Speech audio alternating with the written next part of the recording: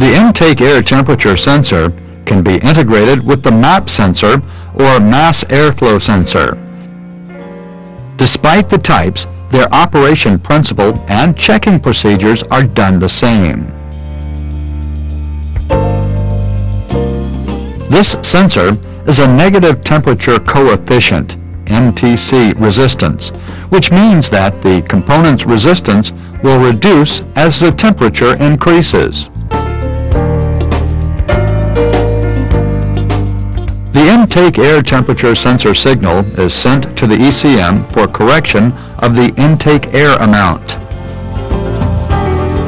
The intake air temperature sensor signal can be checked with current data.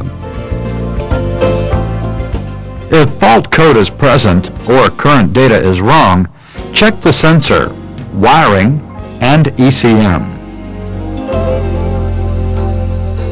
As for the sensor checks, measure the resistance at the tested temperature.